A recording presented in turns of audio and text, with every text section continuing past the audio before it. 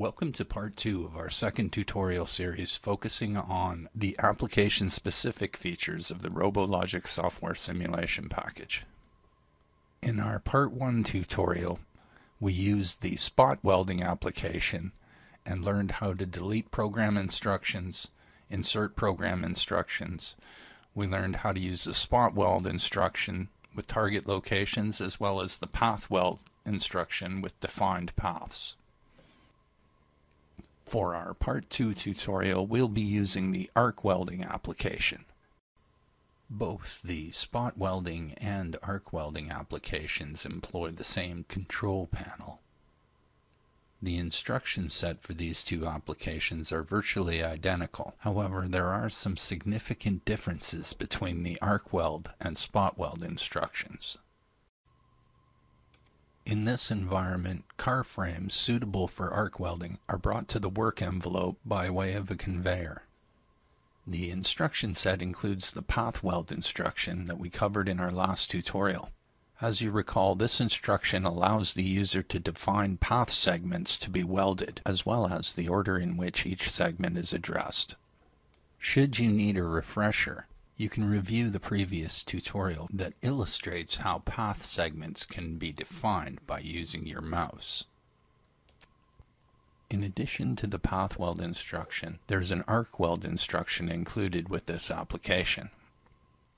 Unlike the spot weld instruction, which uses a single point from the position register, the ARCWELD instruction is a point-to-point welding instruction, which is to say that the ARCWELD instruction is intended for use with two position register locations. When adding this instruction to your program, the first position referenced in the dialog box represents the starting point for the weld. The second position referenced in the setup dialog box represents the end point of the weld.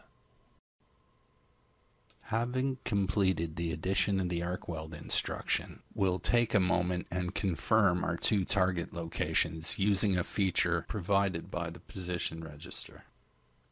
The two arrow buttons in the lower right corner of the position register allow the user to pan through stored locations.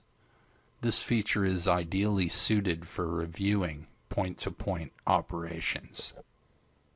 With our program complete and our position data confirmed, we're ready to run our application. With the program running, we can see the tool center point being moved to the first reference location stored in the position register. Once the target location is acquired, the arc welding process begins. Welding continues until the second referenced point is reached, at which point the instruction's execution is terminated. It should be noted that multiple instances of this instruction can be used within a program.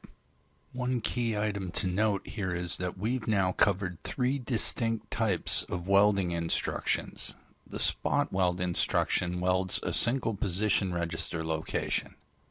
The arc weld instruction is a point-to-point welding instruction, and the PATHWELD instruction will weld along one or more user-defined path segments. This concludes our Series 2 Part 2 tutorial utilizing the arc welding application in the RoboLogix simulation software package.